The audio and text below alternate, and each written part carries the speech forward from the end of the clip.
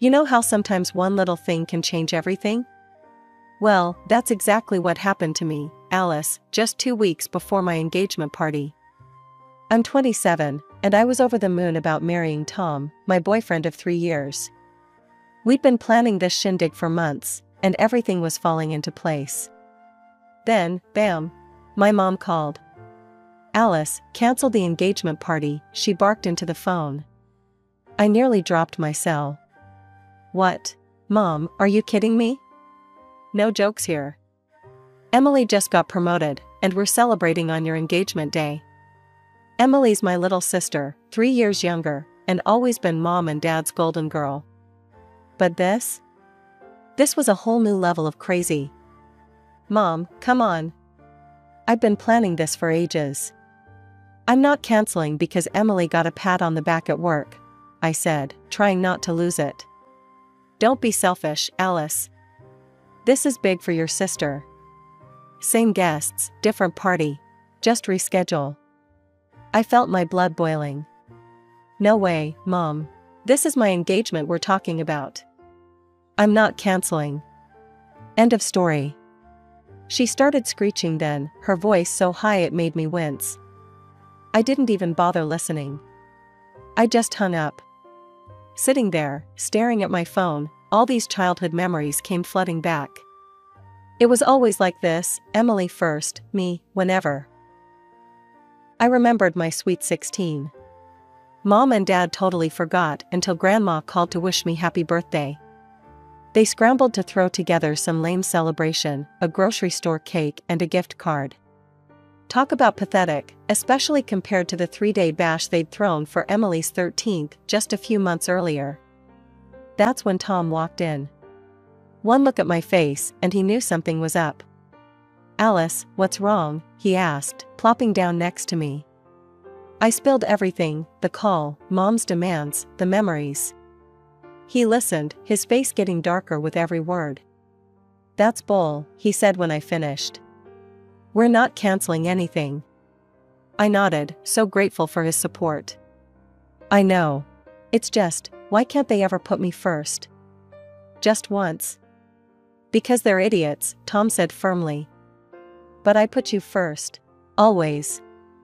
I looked up at him, managing a small smile. I know. That's why I'm marrying you, dummy. We spent the rest of the night going over our plans, making sure everything was perfect. As I drifted off to sleep, I tried to push thoughts of my family out of my head. This was my time, my moment. I wasn't going to let them mess it up.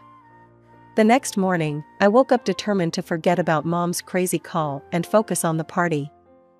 I had a million things to do, invites to send, decorations to sort out, you name it. Then my phone pinged. It was my cousin Rachel. Hey Alice, everything okay with you and Tom? Heard you guys split up. I stared at my phone, totally confused. Where'd she get that idea? I typed back quick. What? No way. We're fine. Who told you that? Rachel's reply popped up. Weird. Aunt Linda said your mom told her the engagement was off. My stomach dropped like a stone. I called Rachel right away. What's going on? I asked as soon as she picked up. I don't know, Alice. Aunt Linda called last night. Said your mom told her you and Tom had this huge fight and called everything off. She said we should all go to Emily's promotion party instead.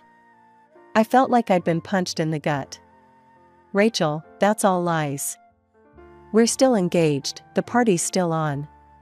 Mom wanted me to cancel for Emily's thing, but I said no way. There was a pause. Oh, crap. Alice, I'm so sorry. I had no idea. I spent the next hour on the phone with Rachel, piecing together what happened. Turns out, my mom had gone behind my back to cancel my engagement party.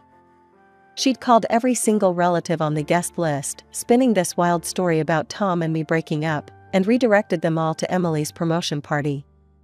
I took a deep breath, trying to calm down. I'm gonna fix this mess. Can you help spread the word that the engagement's still on? Of course, Rachel replied without missing a beat. I'll start calling people right now. After hanging up, I just sat on my couch, trying to wrap my head around it all. My own mother had tried to sabotage my engagement party. It was almost too crazy to believe. Tom found me there an hour later when he got home from work. One look at my face and he knew something was up. I told him everything, Mom's calls, the lies, the whole Emily party redirect. With each word, I could see the anger building in his eyes. "That's it," he said when I finished. "We're cutting them off. All of them. Your parents, Emily, the whole bunch." I knew he was right, but the thought of cutting off my family scared me. Who would I be without them? Even if they treated me like dirt, they were still my family. "Let's focus on fixing this first," I said. "We need to let everyone know the engagement's still on." Tom nodded, his jaw set. "Okay, where do we start?" We spent the rest of the night in damage control mode, sending emails, making calls, posting on social media. I wrote this long message explaining everything and sent it to everyone on our guest list. It was exhausting and humiliating, having to explain over and over that no, Tom and I hadn't broken up, and yes, the engagement party was still happening. By the time we finished, it was way past midnight. My voice was shot from all the talking, and my eyes burned from staring at screens. "We did it," Tom said, pulling me into a hug. "It's gonna be okay." I wanted to believe him, but I couldn't shake the feeling that this was just the beginning. Mom's betrayal had opened up old wounds. All the times I'd been overlooked, all the times Emily had been the favorite, it all came rushing back. The next day, I decided to visit Aunt Marge. She's Dad's sister and has always been pretty nice to me. I figured I'd invite her to the engagement party in person and clear up any confusion. When I got to her place, I heard voices coming from the living room. I was about to shout hello when I caught a snippet of conversation that made me freeze. "Can't believe Alice would do such a thing," Aunt Marge was saying. "Canceling her own engagement party to spite her sister. So childish." My heart sank. It was a new lie from my family, voiced in order to interrupt the previous fake. I was about to storm in and set things straight when another voice chimed in. "I know, right? Poor Emily must be crushed. After all that hard work to get promoted, and now Alice is trying to steal her thunder." I recognized that voice, it was my cousin Sarah. I always thought we were close, but there she was, gossiping about me behind my back. I couldn't take it anymore. I stepped into the room. "Is that what you really think of me?" Both women jumped like they'd seen a ghost. Aunt Marge recovered first, plastering on a fake smile. "Alice, sweetie, we didn't hear you come in." "Obviously," I said, my voice ice cold. "I came to invite you to my engagement party, but seems like you've already made up your minds about me." Sarah at least had the decency to look ashamed.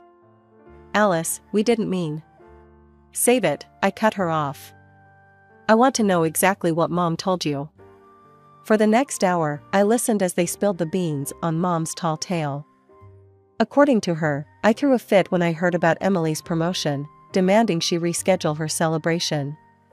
When Emily said no, I supposedly canceled my own engagement party out of spite, saying I'd rather not get married at all than share the spotlight. It was something new, a new lie from my family. By the time they finished, I was shaking with anger. "None of that is true," I said, my voice trembling. "Mom called me and demanded I cancel my engagement party for Emily's celebration. I said no, and now she's spreading lies to sabotage me." I told them everything, the forgotten birthdays, the constant comparisons, years of feeling like I was never good enough. By the time I finished, both women were in tears. "Oh, Alice," Aunt Marge said, reaching for my hand. "We had no idea. We should have known better than to believe such crazy stories." I took a deep breath, trying to calm down. "Look, I appreciate the apology. But right now, I need your help. The engagement party is still on, and I need you to spread the word. Can you do that?" They both nodded eagerly, looking relieved to have a chance to make things right. As I left Aunt Marge's house, I felt all mixed up, angry at Mom's betrayal, hurt that my family so easily believed the worst about me, but also a tiny bit hopeful. At least some of the truth was out now. The big day arrived, and boy, was I a bundle of nerves as Tom and I walked up to the hall. I held my breath as we pushed open the doors, bracing myself for whatever mess we might find inside. Holy cow! I couldn't believe my eyes. The place was buzzing with people. Smiling faces turned to greet us, and this warm, fuzzy feeling washed over me. The room was packed with relatives, not just the ones we'd managed to reach yesterday, but faces I hadn't seen in ages. "I can't believe you all came," I said, my voice all choked up. Uncle Joe, Dad's brother, came up and gave Tom a hearty slap on the back. "Of course we came. Did you really think we'd miss this? Though I gotta say, those rumors about your cancelled engagement sure spread like wildfire. Looks like they backfired big time." I laughed, feeling lighter than I had in weeks. Guess they did. As Tom and I made our way through the crowd, soaking up all the congrats and well wishes, I couldn't help but notice Mom, Dad, and Emily were nowhere to be seen. No texts, no emails, not even a grudging "congrats." But surprisingly, their absence felt more like a relief than a letdown. Instead, I found myself gravitating towards Tom's parents, who were beaming at us with genuine pride and love. His mom hugged me tight, whispering, "We're so proud of you, Alice. You're already part of our family." The party was in full swing when suddenly, there was a commotion near the dance floor. I couldn't believe my eyes. There was my 80-year-old grandma in the middle, showing off what she called an incendiary dance of her youth. "Come on, you young uns," she called out, eyes twinkling mischievously. "Let me show you how we used to cut a rug back in my day." The crowd went wild as Grandma twirled and swayed, moving surprisingly well for her age. Soon, others joined in, and the dance floor turned into this amazing multi-generational dance-off. As I mingled with the guests, I couldn't help but overhear bits of gossip about all the family drama leading up to today. "Can you believe what Alice's mother tried to pull?" I heard Cousin Sarah say to another relative. "Trying to cancel her own daughter's engagement party for her other daughter's work thing? It's nuts." "I know," the other voice replied. "Poor Alice has always gotten the short end of the stick in that family. I'm glad she's finally standing up for herself." Instead of feeling embarrassed or upset by these chats, I felt validated. For once, my relatives were seeing the truth about my family dynamics, and they were on my side. As the night went on, I found myself feeling truly happy and celebrated, maybe for the first time ever. The absence of my immediate family, which I'd been so worried about, instead felt like this huge weight had been lifted off my shoulders. The day after our kick-ass engagement party, Tom and I were chilling on the couch, reliving the awesome moments from last night when my phone rang. My stomach did a flip when I saw it was Mom calling. Against my better judgment, I answered. "Hello? You ungrateful, nasty girl." Mom's voice screeched through the speaker. "How dare you?" I held the phone away from my ear, her angry rant clear even at arm's length. Tom looked at me, worried, but I shook my head, signaling I'd handle it. "Mom, what?" "Don't you mom me," she cut me off. "You've humiliated your sister." Only 3 people showed up to her party. 3. And they were just those nosy old aunts who'd show up to the opening of an envelope. I took a deep breath, trying to keep my cool. "I'm sorry you're disappointed, but..." "Disappointed?" "Emily is crushed. She cried all night. This was supposed to be her moment, and you ruined it with your selfishness." I felt my patience wearing thin. "Mom, I'd been planning my engagement party for months. Emily's promotion party was a last-minute thing, and she knew it clashed with my engagement. That's no excuse. Family comes first, Alice. But clearly, you wouldn't know anything about that." Before I could respond, she hung up on me. Immediately after the call, my phone buzzed with a text. It was from Emily. "Hope you're happy. You've ruined everything. I'll make you pay for this humiliation." I showed the message to Tom, who frowned. "She can't be serious." The next 2 weeks were quiet, and I started to think maybe the storm had blown over. But then, one afternoon, there was a surprise knock at our door. I opened it to find Tom's parents standing there, looking worried. "Mr. and Mrs. Thompson, what a surprise. Is everything okay?" They exchanged a glance before Mrs. Thompson spoke. "Alice, dear, can we come in? We need to talk to you about something." My heart sank as I showed them to the living room. Once we were all seated, Mr. Thompson cleared his throat. "Alice, we've heard some troubling rumors. There's been talk that you've been cheating on Tom." I felt like I'd been slapped. "What? That's ridiculous. I would never." "We know, dear," Mrs. Thompson interrupted gently. "We've known you for years. We don't believe it for a second." Relief washed over me, quickly followed by anger as I realized where these rumors probably came from. "It's my sister," I said, my voice shaking a bit. "She threatened to get back at me for ruining her promotion party. She must be spreading these lies." Mr. Thompson nodded grimly. "We figured as much. We wanted to come to you directly rather than let these rumors spread." As they left, promising to help squash any rumors they heard, I felt all mixed up inside. I was touched by the Thompsons' support and trust in me, but I was also furious at Emily. How could she stoop so low? A few days after the drama with Tom's parents, I got a call from Grandma. Her voice, usually so cheery, sounded worried. "Alice, sweetie," she started. "I've heard about all this mess with your parents and Emily. Don't you think it's time to bury the hatchet?" I sighed, feeling the weight of her expectations. "Grandma, it's not that easy. They've really hurt me." "I know, honey, but they're family. Surely there's a way to patch things up." I could hear the plea in her voice, and it tugged at my heartstrings. Grandma had always been there for me, even when the rest of my family wasn't.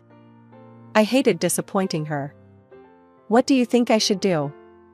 I asked, already dreading the answer. "Why don't you try reaching out? Make a peace offering. Show them you're willing to mend fences." I closed my eyes, torn between my love for Grandma and my need to protect myself. After a long moment, I sighed. "Okay, Grandma. I'll try. For you." That evening, I stood on my parents' doorstep, heart pounding. As soon as I stepped inside, I knew this wasn't going to go well. Emily was there, her face like thunder. "So," she spat, "you think you can just waltz in here and throw me a pity party?" "That's not what I started," but she cut me off. "I don't need your handouts, Alice. Do you think that makes up for what you did? I should have had my party on your day. Then people would have actually shown up." I stared at her, shocked by the venom in her voice. "Emily, I'm trying to make things right." "Make things right?" she screeched. "You ruined everything. As usual, it's all about you." I looked to my parents, hoping for some support, but they just stood there, nodding along with Emily's tirade. "She's right, Alice," Mom said. "You've always been so selfish." I felt something snap inside me. Without a word, I turned and walked out, ignoring their calls behind me. I visited my grandma again. She greeted me with a hopeful smile. "How did it go, dear?" Instead of answering, I pulled out my phone. I recorded the conversation. "Grandma, I think you need to hear this." Her eyes widened in surprise, but she nodded. I hit play, and Emily's furious voice filled the room. As the recording played, I watched Grandma's face change from hope to shock, then to deep disappointment. When it finished, there was a long silence. Then, to my surprise, Grandma reached out and took my hand. "Oh, Alice," she said, her voice thick with emotion. "I'm so sorry. I had no idea it was this bad. I owe you an apology. I shouldn't have pushed you to reconcile." I felt tears prick my eyes. "It's okay, Grandma. You didn't know." She shook her head. "No, it's not okay. I should have believed you from the start. I just I wanted so badly for our family to be whole. We sat in silence for a while, both processing what had happened. Finally, Grandma spoke again. "Alice, dear, I want you to know something. Family isn't just about blood. It's about love, respect, and support. And from what I've seen and heard, Tom and his family give you that. Don't let anyone make you feel guilty for choosing your own happiness." The morning after my heart-to-heart with Grandma, I woke up to my phone buzzing like crazy. It was a barrage of angry texts from my parents. My heart sank as I read them, realizing Grandma must have spilled the beans about the recording.